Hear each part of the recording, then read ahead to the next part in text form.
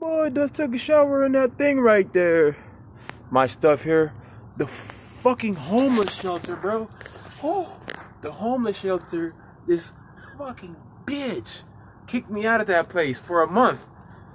Because she had to talk shit and treat me like a kid. She told me something. I just talked back to her and they kicked me out for a month. So now I'm taking a shower at SDSU outside. They got this little hose. Let me show you guys. Let me put on actually my clothes. This is what I got. You know, see the abs. You see the abs. The cushion mushing. Look at beautiful San Diego SDSU. Whew. I'm about to show you guys where I just took a shower. I used to work out there sometimes. Wow. Just put on my shorts.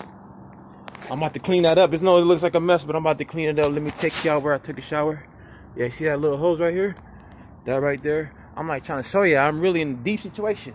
I know I'm gonna make it though. I know I'm gonna be super rich. That's why I'm making this documentary of Rise of Hustlu. Right there, cold ass shower. I gotta do this for like a month now. Now it's been like it's been a week now. I've been doing it for a week and a half, but it's cool. Yeah. Oh guys, I just had a big idea, a big epiphany.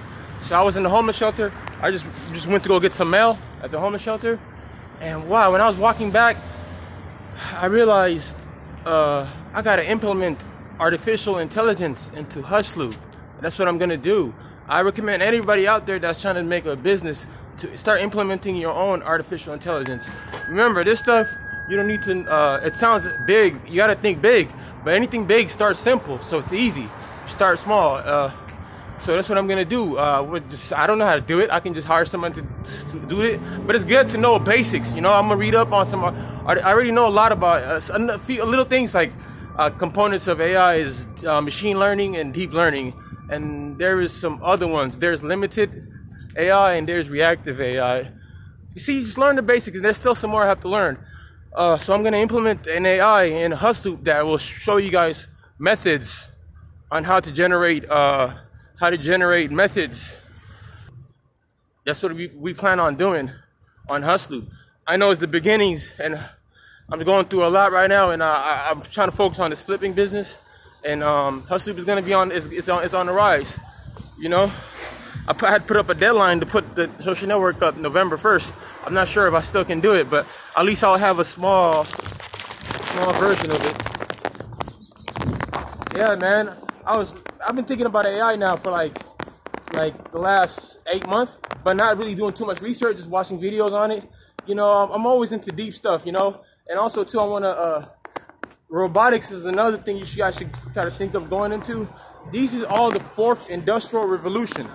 The fourth industrial revolution. We're in the fourth industrial revolution right now. Stuff like 3D printing, nanotechnology, augmented reality, virtual reality as well. Those are two separate things, augmented and virtual. They're different. And there's a lot of other stuff that's coming out like robotics. This is all the fourth industrial revolution. But I want to call it the fourth technological revolution. Industrial revolution sounds old school. We need to call this the fourth technology revolution. What's up, guys? Listening to Nipsey Hussle. About to get ready to do some work, and I thought of him came to my head, like, you know, I didn't tell nobody this, but I was kind of embarrassed. But when he died, I never really when it happened that day, like, that's when I thought about I don't know if it was around the hour or somewhere around he died. Like, I was sitting down. It was in SDSU, and I was sitting down, and I see this guy, a youngster, white kid, just walk in front of me, and he was he walks there and he stands. We're in upstairs in this open area, and I just get this feeling, like, I just got an idea, like, I don't know why. I just asked him, hey man, do you know? I just asked him, what do you think about social networks? And he tells me I'm actually working on creating a social network right now. I was like, what? And then we talked His name is Simon Boyle. I walk up to him and we talk, and we sit down. We start talking. He tells me everything he's doing, how he used to make money, and it made me inspired me that like he was an entrepreneur. He was doing startups. He was in Silicon Valley. He was in the news. He showed me his news thing. I'm gonna play the Simon Boyle. Like I have his audio. When I was talking to him, I talked to him for like around 2 hours. Yeah. So what I would recommend is that if you go to Los Angeles, man, you got to make big baller moves because you got to understand that Los Angeles, man, that's where everything is. The whole music industry is confined to 50 to 100 different buildings, and on top of that, maybe 100 to 500 major players and people. Yeah. All it takes is the right handshake with the right person, and you can make some serious stuff happen. Right. Now, let me tell you something. You're going to be worrying about, my program doesn't work this way. Man, it doesn't matter. They care about you. They care What's about your you name, as a bro? person. Simeon. Simeon, all right. Simeon. Maybe I might hold this thing when I do become famous. Oh, you know what? I will save every recording of mine that I talk to strangers that are important, then like remember the That's name. good, man. Simeon. Remember it. Yeah, 100%. I see that. That's gonna be motivational for people. Yeah, I have no doubt that you can be famous, man. You got so it's about connections, man. So you got, man, to be used by their company for a big contract, for a big deal. That's what I'm saying. When I went to Breakdown, it's this company called Breakdown Services. I got a meeting with their CEO because I built a product for their company. Then I was about to sign $1 million contract because that's fast. They were on my product. What I'm also saying, man, is just to get advice from these people, man. Yeah. Get advice from them, you know. Because they'll give you their advice. I actually contacted a person. I was big in video editing. I went on LinkedIn. You have a LinkedIn? No, I don't. Get a LinkedIn, man. And okay, so in my sense, though, why would I read? Okay, so this is kind of like now, like you're saying that this is for Rocket Reach is for getting emails. No, you're trying to get like a contracts. But that's not what I'm trying to do. Yeah, I'm trying to own everything. I feel that. Yeah, that's really good. But I recommend this just for advice because when I was wanting to be a video editor, I linked in with this guy. He was a movie. He edits movies. He edited the movie Gravity. He won an Oscar for best editor. He won an Oscar. I called him the next day and I said, "Congratulations." He said, "Thank you."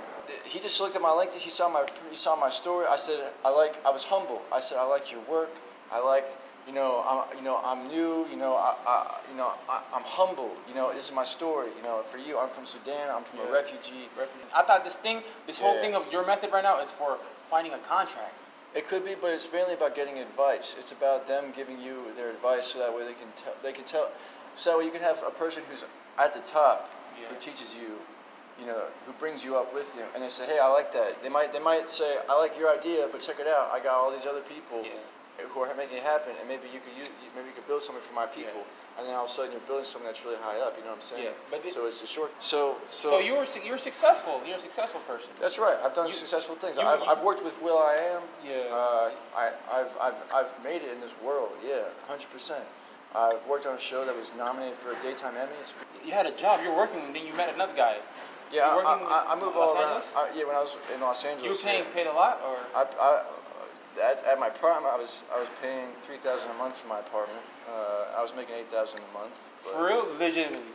Okay, this is Los Angeles. 19, yeah, and I dropped out of school, and I don't have school. Basically, man, you just gotta get in with these real people. You gotta get in with these real people who are out there doing real things, and make your presence known because it will help you. And you have a good mindset. Yeah. You have a good spirit. You have a willingness to learn. So the reason I have to get to these people is to get advice from them. That's the main reason? Advice, and not just advice, but they'll bring you into their circle.